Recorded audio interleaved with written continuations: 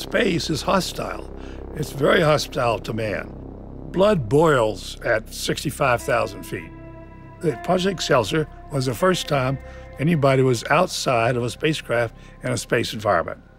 I'm Joe Kittinger. I spent 29 years in the United States Air Force. Half my career was spent in research and development, working as a test pilot.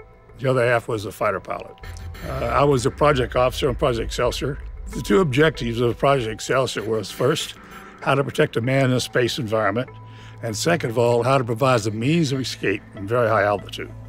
When a person ejects at extreme high altitude, he is liable to spin. And the higher you eject, the more spinning you could do. Unfortunately, we didn't have aircraft that would go that high. The only thing that could get up that high was a balloon vehicle. The takeoff was in the morning at about 6 o'clock. The climb time from takeoff to 102,000 feet was about an hour and a half. And at 40,000 feet, which is where my pressure suit inflates, and I suddenly discovered that a pressure suit glove in my right hand was not working. I knew that if I told the people on the ground that it wasn't working, that they'd make me abort the flight.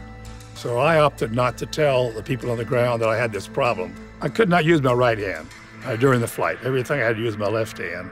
It swelled up about twice its normal size. Well, the sign on the bottom of the gondola was, "This is the highest step in space." Think about being at 102,000 feet.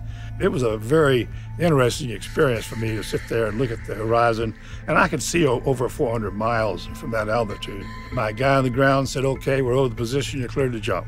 And I jumped. I fell for, it seemed like I wasn't moving at all. There was no crest, no velocity. There's nothing you can see. So I rolled over my back, I looked up, and I saw the balloon flying into space. I said, "My gosh, that's amazing." And then suddenly I realized that the balloon was sitting still and I was going down at a fantastic rate.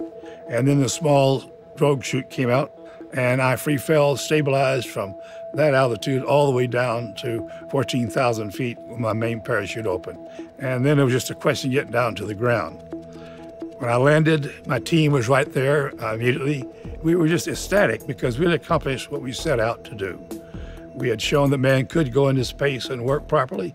We showed that we could protect him in a space environment. We showed that we could get a man down from high altitude. So there were a lot of firsts on the program. And as a result of this test, today, some 54 years later, every ejection seat in the world uses a small drogue chute to stabilize the free fall from high altitude. We were breaking barriers. We were setting new goals and exceeding those goals.